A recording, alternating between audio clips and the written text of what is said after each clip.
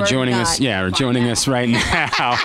Let's welcome in the head coach of the Mustangs, Coach Kathy Railey, now joins us. Oh, after, shoot, I was being so nice about you, too. Stevenson falls 10-6 to Lebanon Valley. Coach, a game in which just didn't seem to get going, and then when you finally did, they really kind of pulled away kind of early in that first half. What went wrong tonight?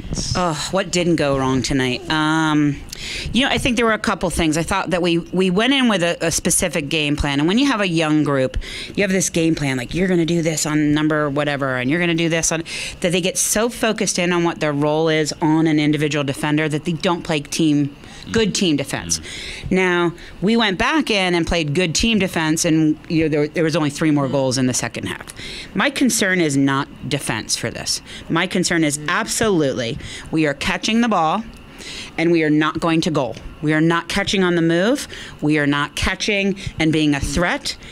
We are catching and saying, who can I give this to that will go to goal? And that can't be the attitude. And I have so many players down there that driving is the second thing they think about instead of the first thing that they think about. So that was the conversation we had in the locker room. And I'm sure you said it just like that. It was really I did. Nice. It was very monotonal. It was very no inflection. It was very matter. No subjectivity. When we get your player here, we'll ask her. Yeah, she'll tell you that. She'll tell you that. I pay them off before we bring them up here. Yes. There were two really interesting things that we kind of don't have an answer for that happened in this game tonight. One was the Jamie Bittner second card. Absolute slash. No, as soon as so one of the things when you get a card, the official has eyes on you because you did. It was a violent type play, and she did. That was absolutely a card. That first one's absolutely a card. The second one, she swiped from behind the girl, and they're going to call that in a 50-50 day. Yes. You just had a card 2 seconds ago. You run back out, and then that very next play, you do a slash, and it was a slash.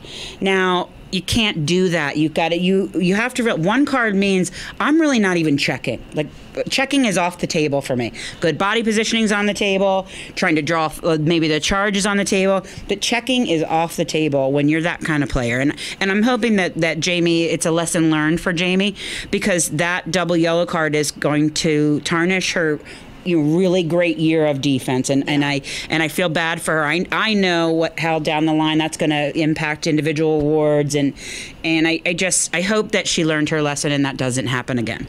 Well, I'm sure she did. She's a smart young lady. What was question 2? The other thing that was really interesting that I've never seen happen in a game is 0 free position shots scored. 0. We struggle with a goalie with a high arc, and we knew exactly where not to shoot on this goalie, and we continued to shoot right at her feet where we really knew not to shoot there. She's got quick feet. She doesn't move her stick, but she's got very quick feet.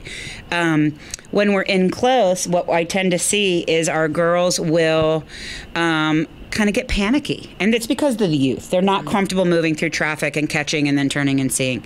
This goalie has a high arc. This is the second time we've had a goalie with a high arc that we've struggled with. We're going to have to make changes with that. So we're going to take one of our goalies, Jess LaRosa, and we're going to turn her into a high arc goalie over these next 2 weeks so that in practice we're really seeing a goalie come flying out at us so we won't be in a panic in the game.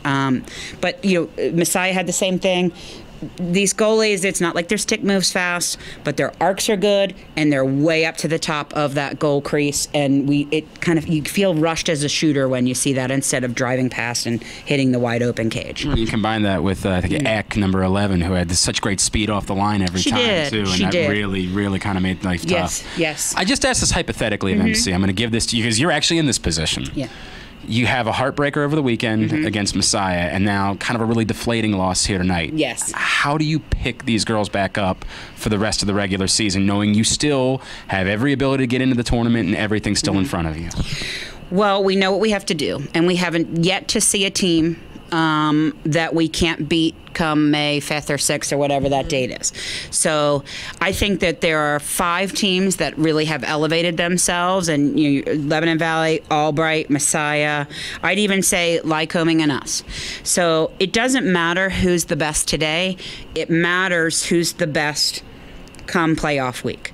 So our focus continues to be, how are we going to be better when it comes to that? We know what we need to do. We just have to practice it. Yeah. And some days we do when you have a young group like we do. And some days you do and you do really well and you score 22 goals. Sometimes you don't and you shoot 24 times and score 6 goals. Today, we outshot them. We had more draws than they did. We out statistically played them today, but it didn't show on the scoreboard. Their shots went in, ours did not.